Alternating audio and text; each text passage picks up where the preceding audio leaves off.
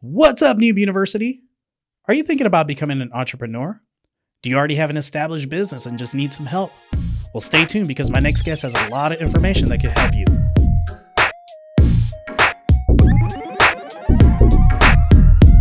What's up, Newb University? Welcome back to the show. And today we have a very special guest. We have Mr. Colton Trout. How are you doing, sir? Doing pretty good. Doing pretty good. Great. I'm glad you came to the show. And let me just do a quick intro for you. So we have Mr. Colton Trout. He is an entrepreneurial change management coach, entrepreneur himself. Also, he is a motivational speaker. So, welcome to the show. I'm glad to have you on here. So let's get right into it. So tell me about yourself. How did you get started?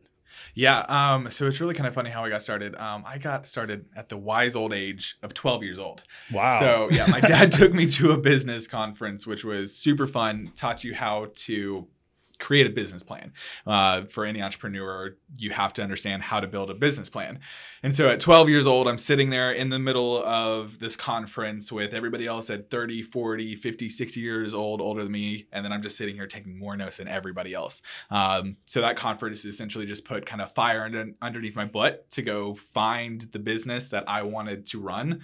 And then it's just been a journey ever since then. So trying businesses, starting businesses, failing at businesses, all that fun stuff. Yeah. So failing, unfortunately, is the negative side of entrepreneurship.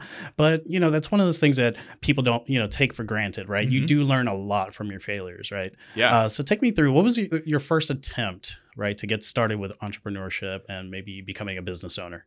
Yeah. So as far as failures go, yes. I never look at them as a negative connotation just because every single failure that I have has projected me to where I am at today. If I didn't have my failures, I wouldn't be where I am today. I wouldn't have the lessons needed in order to get me to where I am at today. The biggest kind of failure that I could speak to as far as when I was first getting started, I managed a bakery in high school, which is where I learned a lot of kind of small business techniques, management, people skills. So I went on a foreign exchange trip, came back from the foreign exchange trip. That business had closed down and relocated up to Memphis, Tennessee.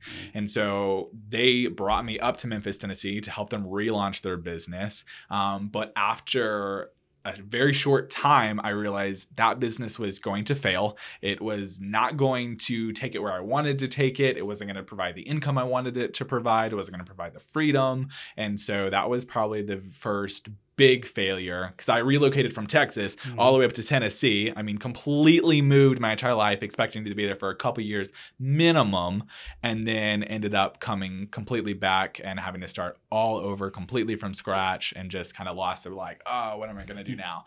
So oh, that's a good story. I mean, it's unfortunate that it happens, but you do, like you mentioned, you learned a lot. Yeah. So that's, it's a way positive, right? So one of the items that I found interesting, and by the way, I forgot to mention, you are also a podcaster. So we'll plug that in. By the way, awesome podcast. Thank you. Love Thank it. You. We had fun. Yeah. It sounds like you had a lot of fun. And one of the things that I really want to touch on today is really on your coaching side, because people like myself, they struggle to kind of get their business going, their business planning, things like that. So really, this is why I think it's going to be beneficial. We're going to bring a lot of value to my audience and really anybody that listens, right? So take me through what it is that you offer with your services. So I'm, like you said, an entrepreneurial change management business coach. Essentially what that means is I get to help entrepreneurs go from point A to point B in the quickest way possible. Typically that is doubling your business to 6 figures or to multiple 6 figures. So let's say you're at a $50,000 mark within your business and you want to take it to 100,000. Well, it's going to take a different game plan than what got you to the 50,000 in order for you to double it in a shorter time frame. So they bring me in, I get to coach them in how to grow from 50,000 to 100,000. Or if they're at 100,000 and they broke through the 100,000 mark, but they're not able to do it consistently, they're fluctuating between like $80,000 to $110,000 a year, and they really want to scale it up to $200,000, $300,000, $400,000. I help them go once again from point A to point B to really doubling their business and growing it. So a lot of it has to do, just like in the title, with change, but we look at it as adventures versus change. So change has that negative connotation.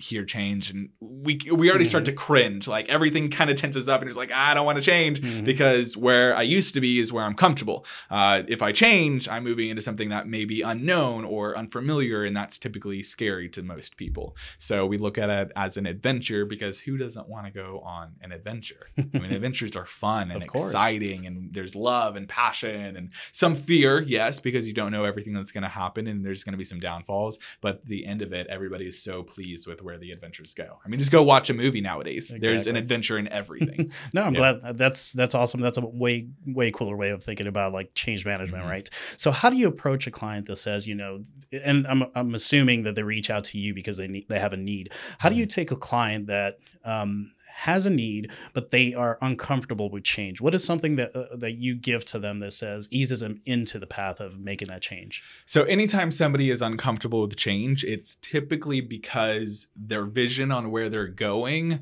is not clear at all. They have no idea where they're going. They have no idea why they're going there. They have no idea why they need to change. They have an inclination. If they're already talking to me, they have a gut feel. Something needs to happen in order for me to go reach my goals, and I don't know what it is. Or I know what it is, I just don't want to take it. And so I kind of help them understand exactly where it is they're going. They already know where they're at. They know their point A. They don't always know their point B. Once you know your point B well enough to where you can taste it, feel it, smell it, leaving point A is super easy. It's like riding a bike.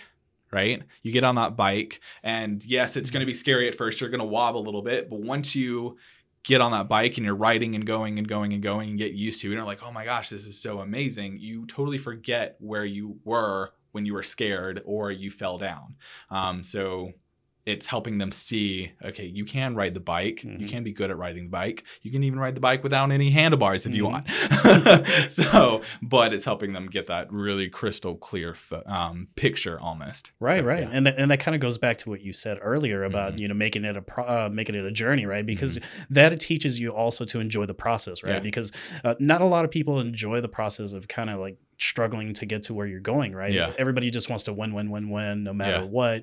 And I don't want to fall at all, right? So, but like you mentioned, you learned a lot from your first experience, right? Oh, yeah. And it was one of those things where if you enjoy the journey, even if it's negative little down pitfalls like that, the end goal, it's a whole lot more attainable, and it does make the journey a whole lot better for everybody. Well, and with the whole, so my coaching takes on a theme called Today's the Day.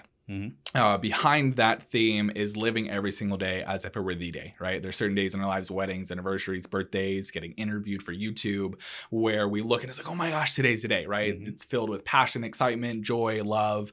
Well, what if we created a business and a life around that, where instead of saying, oh, I have this tomorrow, I have that tomorrow, oh, I didn't get this done yesterday, we say, wow, today, oh my gosh, today I have this I get to do, and I get to do this and this and this and this. Or it could be as simple as I woke up and I made my bed, or I just got up. Oh my gosh, today's like, I got out of the bed today. Like that's exciting. And when you live with that type of excitement, you're able to go get more done, and you're able to take that journey and see it come to fruition even quicker.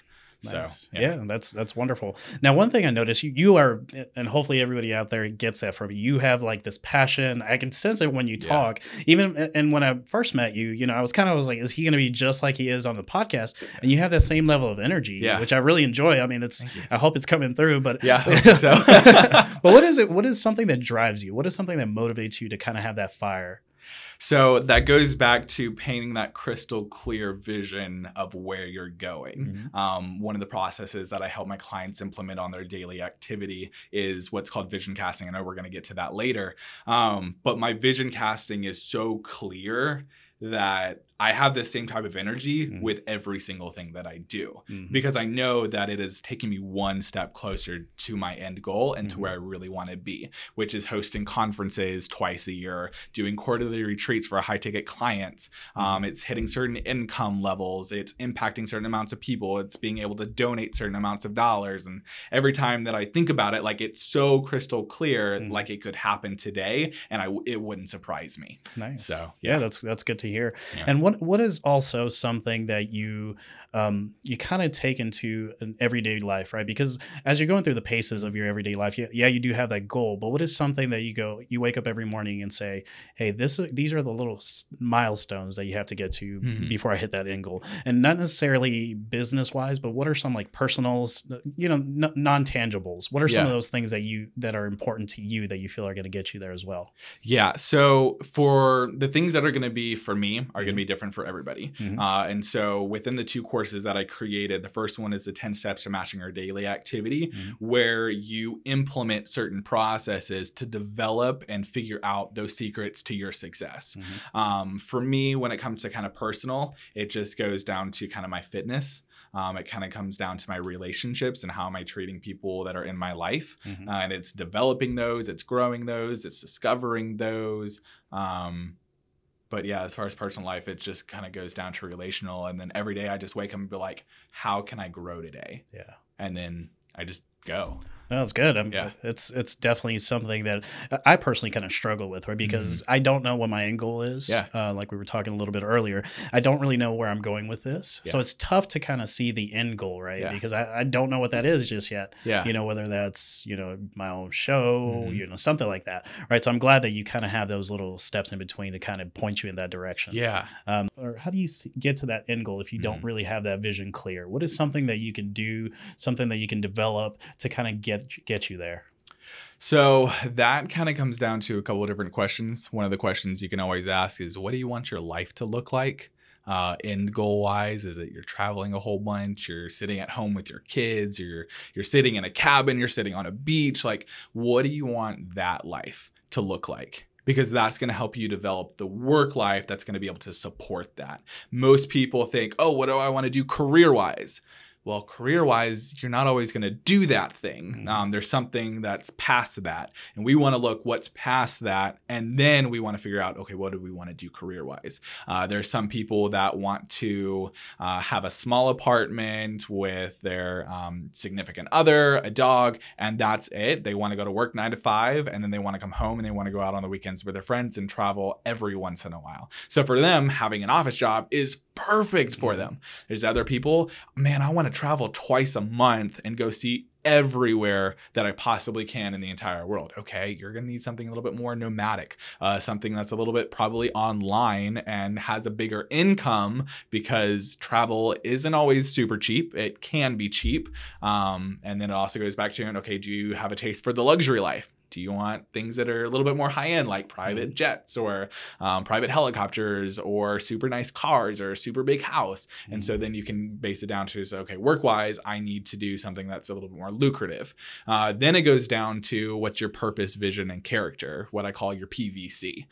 Every single house has PVC within it, because without it, your water wouldn't get where it needs to go, and pipes and everything.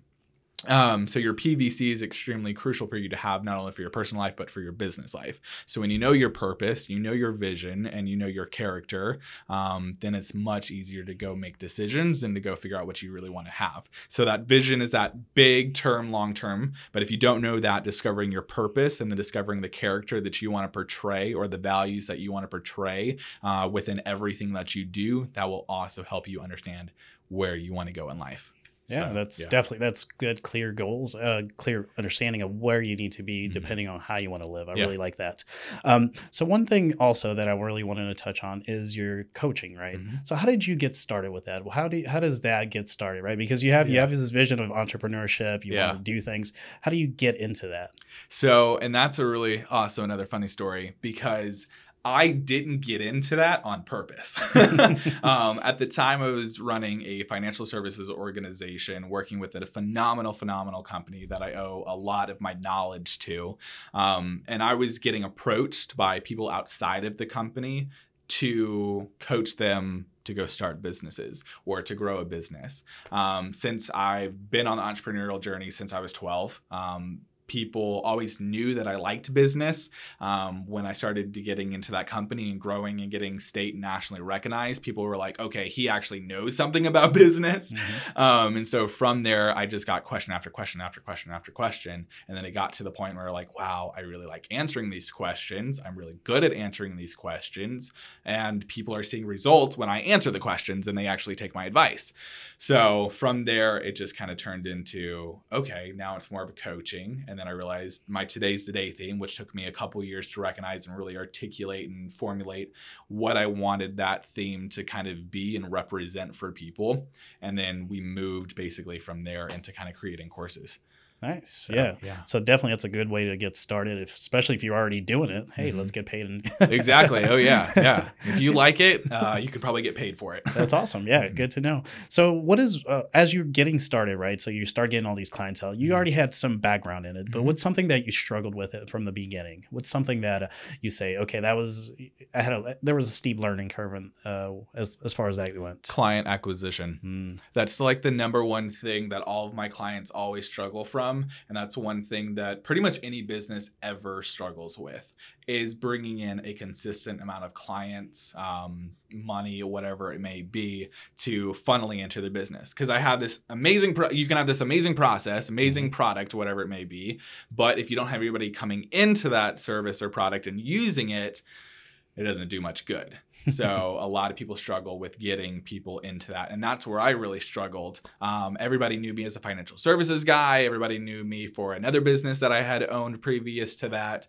And so when I was like, okay, no, this is more of what I want to do. And this is the direction that I'm moving into. It was just a difficult process to get people to realize, okay, this is where he's at. So, yeah. Yeah, that's good. That's good. I'm glad you shared that. Yeah. All right, so let's talk about one thing that's interesting, because we're talking about entrepreneurship. Why are people so drawn to entrepreneurship? Why are people chasing that nowadays? What do you think? Freedom. Freedom? It really is. When you're an entrepreneur and you get to embark on your entrepreneurial journey and you actually create a business that's successful and that can sustain your level of income or lifestyle that you want to have, it provides a level of freedom. It also comes back down to you get to do what you love and you know why you're working. Most people that have a job are working XYZ tasks and they may never really understand why they're doing XYZ tasks. So it's very mundane. It's very just again and again and again and again. And it just gets boring. When you're working for yourself, there's always something new to do. There's always something new to learn, but you know exactly why you do every single thing that you do because it's all extremely intentional. And to people that are getting started and to people that have been entrepreneurs for a while, that's addicting. When I get to wake up and I don't report to anybody else but myself, it's pretty good. So it's like I don't have to call into a boss being like, oh, I'm sick. I don't feel like going in today. Or I'd be like, hey, do you want to give me a raise? Give me a 3% raise. I'm like, no, I can give myself a 300% raise though if I want to. So yeah, it's really, really freeing to be able to do essentially whatever you want.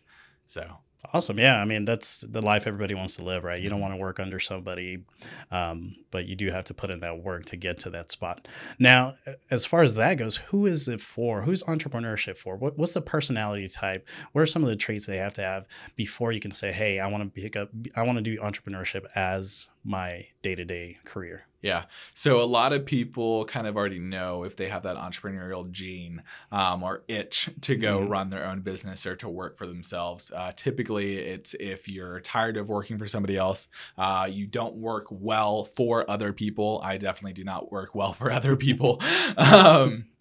And then it goes down to if you have a purpose and you know that you have a purpose for doing something greater and you really want to go see that happen and to bring that to fruition. Like let's say that's helping people smile more often. And so it could be something as basic as that. Being an entrepreneur will allow you to do that in way more so many more ways than you could possibly imagine, but it allows you to do it with so much purpose and fulfillment that it's just enriching to everybody. Great, great. And on the flip side of the coin, who is it not for? Who's somebody that should probably shy away from being an entrepreneur? Somebody that has no self-control, no consistency, and no integrity.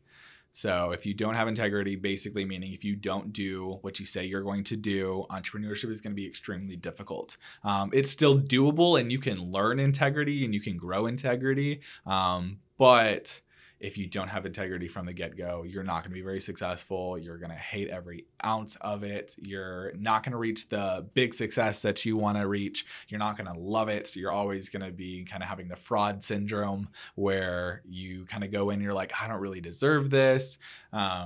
And even people that have integrity go through that as well, but it's just at a different level. So yeah, anybody that doesn't have integrity or really doesn't want to do anything, if you're just pure lazy, please do not get into entrepreneurship. Go keep your job. We don't need lazy people and entrepreneurs. Does not mix well. So plus it gives everybody a bad name that's really trying to put in the effort, right? Because, and that's something interesting because, and I know a couple people that I follow kind of mention this, entrepreneurs were seen kind of like these greedy people that just kind of, money hungry. Exactly. Money hungry people. But lately I've seen a shift, right? So, you look at the Gary V's that are, growing these huge companies, but they're doing it in a manner that's ethical and that they're actually helping people, right? So it's purpose driven. Yes. We're going very heavily to a purpose driven economy, even for the workforce and people that are going out and getting jobs. The CEOs of major corporations are understanding we're moving more towards a vulnerable growth kind of mindset. We're moving more towards purpose driven, where millennials and Gen Z and Gen Y, they're going to the workforce and they're like, if this doesn't have purpose, I don't want to do it, and I'm not going to do it. And so the CEOs and corporations are having to figure out, okay, how do we give our work purpose? And typically that's finding a mission that they can get behind and that other people want to support, which is why you see people like Gary Vee becoming very successful, because companies and organizations realize, whoa, we need to do something more ethical, more purpose driven. And Gary Vee is very good at that. And he can tell you exactly how to go do it. So yeah. Oh, that's good. And one thing we just touched on before I ask the next question is you mentioned millennials, right? So we're talking about a generation that it's kind of, they said you kind of threw out the middle finger to anything that was conventional, right? Yeah.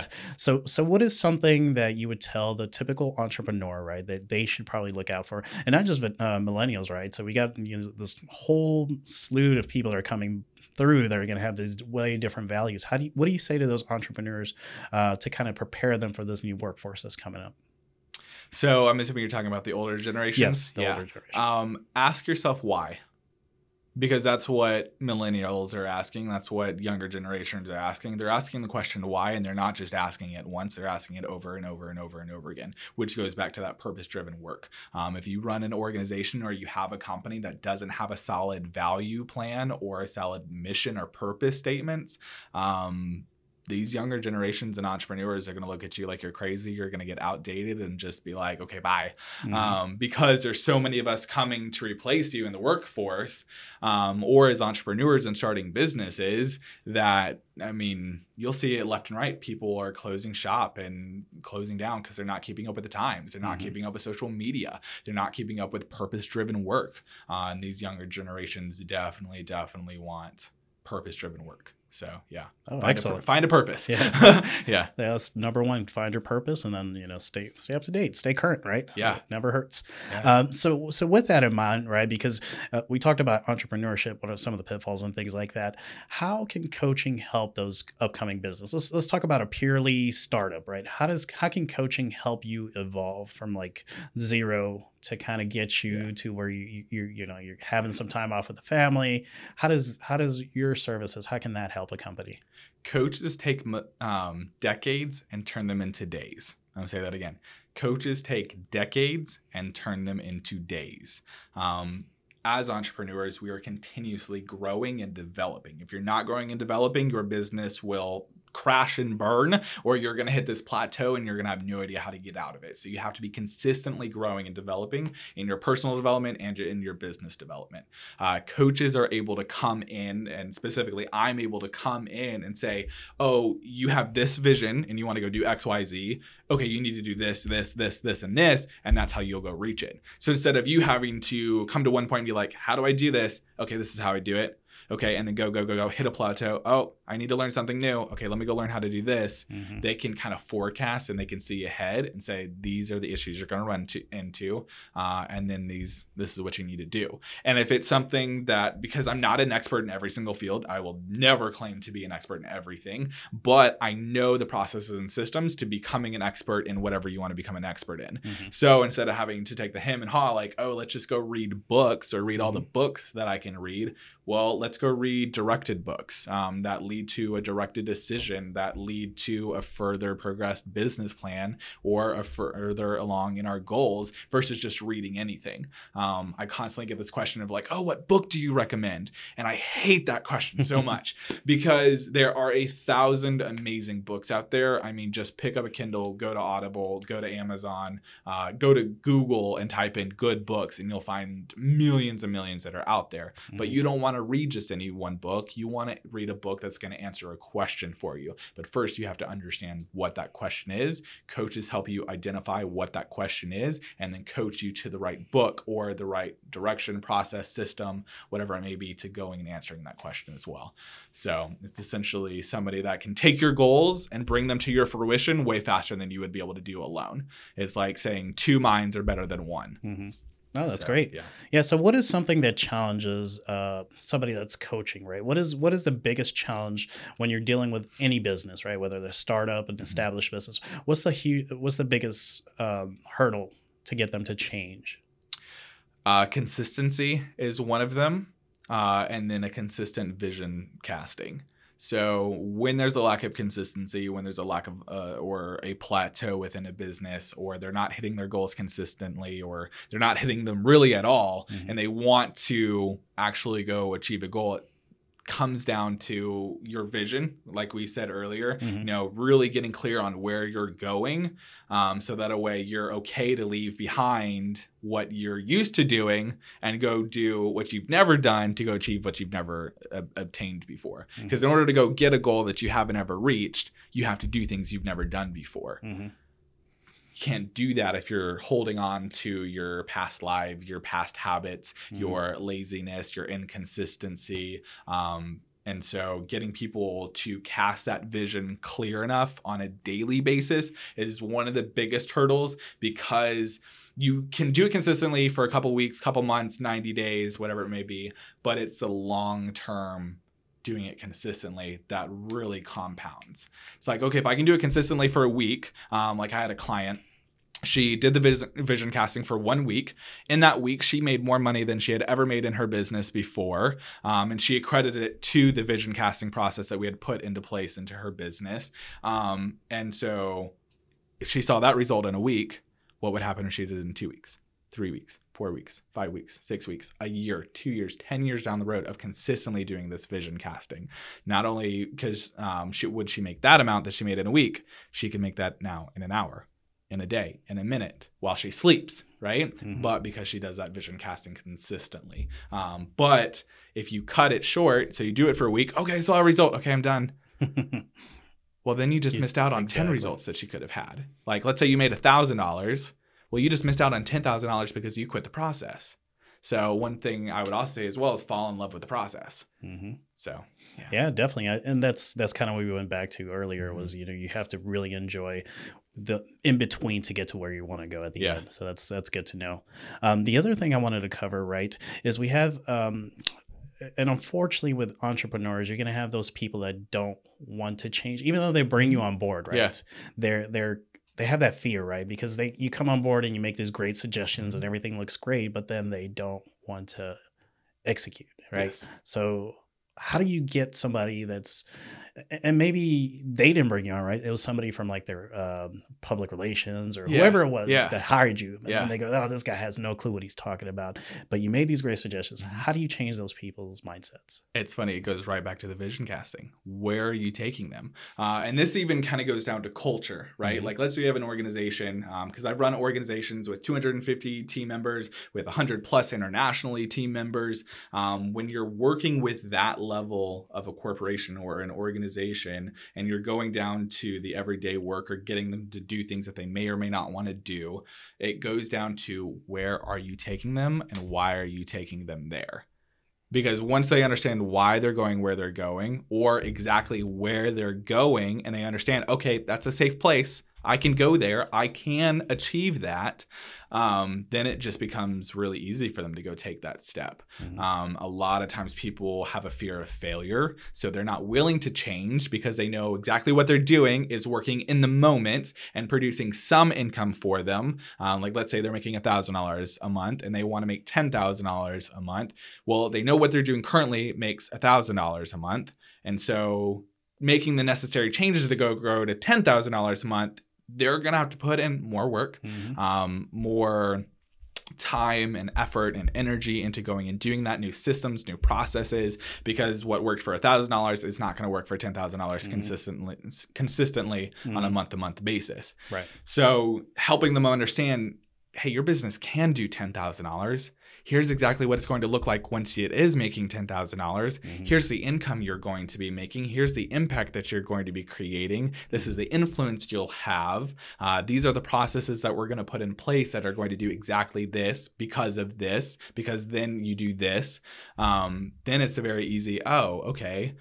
Here's a beautiful movie of exactly what's going to happen.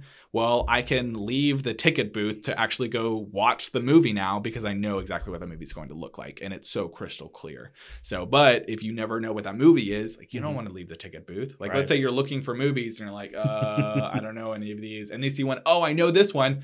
And you're going to go see that one versus all the ones that you don't know. So if you can paint that picture super clear, then it's an easy move. It really is. Everybody thinks change is super difficult. Change is not difficult. It's your perception on change being difficult that makes it difficult. I love that. So your that's a great way of looking at it. Well, I mean, if we always expect change to be difficult, what's it going to be?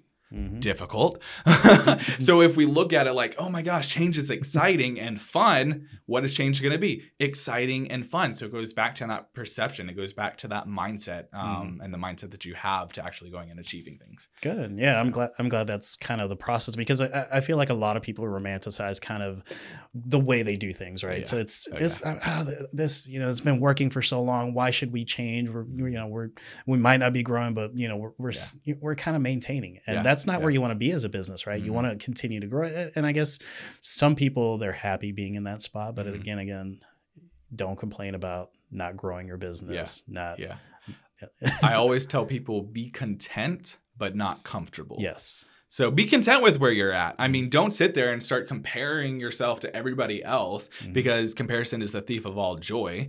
So be content with where you're at in the process and the journey or the chapter that you're in, but don't be comfortable. There's room for growth. None of us are perfect. Nobody's business is perfect. Gary Vee's business is not perfect, and he'll be the first one to tell you that. I'll be the first one to tell you my business is not perfect, and it's also not for everybody. But anybody can come in and take the processes that I've created and go build a massive business, build a massive organization, create the impact and influence that they really want to have.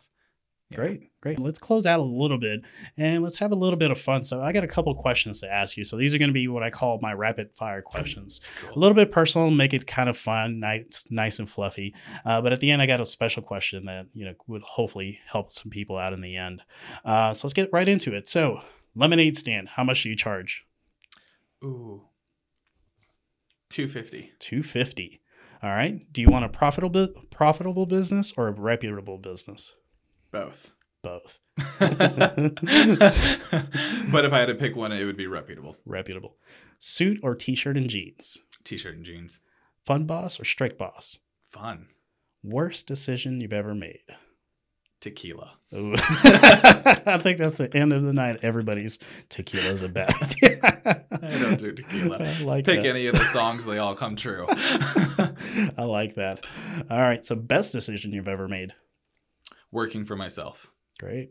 What song best describes you? Ooh. Okay. I love music, and I'm the odd person that listens to every kind of music. Warrior by Demi Lovato. That has been one of my jams for probably the past 8 years or so. It's a really uplifting, powerful song that just talks about becoming and being a warrior. So, and I love it. Yeah. Excellent. All right. What is your worst fear? Ooh. I wouldn't say that I have any. The lifestyle that I've created, the mindset that I'm consistently developing, fear is almost the same as excitement. Because if I'm scared to go do something like jump out of a plane, I want to do it 10 times more because I have the fear of it. But fear is just, there's an acronym for it. It's like false realities, like feeling true or whatever. But it's one of those things, like I just look at it, it's like fear to me just doesn't exist. It's just, okay, is this on purpose or is this not on purpose? If it's on purpose, great, I'm gonna go do it. Whether I have hesitation or anxiety about it or not, if it's not on purpose, great, I don't have to do it. Nice. That's a great way of thinking of it. Yeah. All right, so what is your greatest goal in life? To create an impact that lasts eternally. Nice. Yeah. That's profound. yeah. It's a little bit more on kind of the spiritual side. That's good. But yeah, so. I like that. Thank you. All right. So let's close out. The last one. All right. Now this one here, this is where I want to hopefully touch somebody out there that's listening. So what is one thing that you give the beginning entrepreneur? What is something that you could provide to them and ensure them that what they're doing is the right choice? Does it give you peace? So like when I'm thinking about going on stage or working with a client, it gives me a peace. My gut tells me that this is exactly where I'm supposed to be and exactly what I'm doing, no matter what anybody else says. When I was creating that huge organization, the financial services company, I mean, everybody and their mother told me that I was not going to be successful. I wasn't going to be able to do it. I had my own parents that were telling me, this isn't what you're going to do long term. This isn't for you. You're going to fail. We won't support you. But my gut was like, this is where you need to be and this is what you need to be doing. Trust your gut. Your gut makes the decision for you 8 seconds within the States after you hear a set of information. In the UK, it's 2 to 3 minutes. So if you're in the States, 8 seconds after you hear a certain amount of information, your gut has already told you what you need to go do. Now your mind will start kind of coming into play and placing the fear, the anxiety of, oh, you can't do that. Trust your gut and just do it. Oh, that's awesome. That's beautiful. Yeah, awesome. All right. So now that we're closing up, so let's put a plug on kind of what you're doing, because I really think that everybody out there, they definitely need to go follow you. I mean, I started following you recently, and man, you have awesome content. Thank you. So let's go ahead and throw some plugs in there, man. Like, go ahead. Yeah. So you can pretty much find me anywhere on social media using the hashtag TTDTLF. It stands for Today's the Day to Live Free. That's my Instagram. You can find me on Facebook using that. You can look up Colton Trout. There's not many that are out there, so you will probably find me. But that's once again on Facebook, Instagram, podcast, all of those. Awesome. So, awesome. Yeah, just look up Colton Trout. You'll find me. Great. Yeah. So, yeah. One quick question I just thought about. Let's talk about social media before we close out the show. Yeah. All right. What is something that you are using that you see a lot of growth on? Groups. On Facebook specifically, groups are phenomenal. If you're not on Facebook, you're probably missing out on a huge amount of clientele, unless your clients are not on Facebook. Not everybody's clients are on Facebook. My clients typically tend to be on Facebook and Instagram, so that's where I try and focus my time, as well as podcast. Awesome. So for Instagram, though, use stories and use video, so your Instagram lives, and then same with Facebook, use video as well, so do your live videos. Awesome. So, look at that. Last tidbit from Mr. Colton Trout. Mm-hmm. Yeah. Well, this was fun and very informational. So thank you for coming on. I really appreciate it. Love the energy. Love everything you got to bring. And, we'll be in conversation. Awesome. Thanks so much for having me on. Glad to be here. All right. No problem. All right. That closes out the show. Thanks, everybody, for watching. Awesome. All right. That was fun.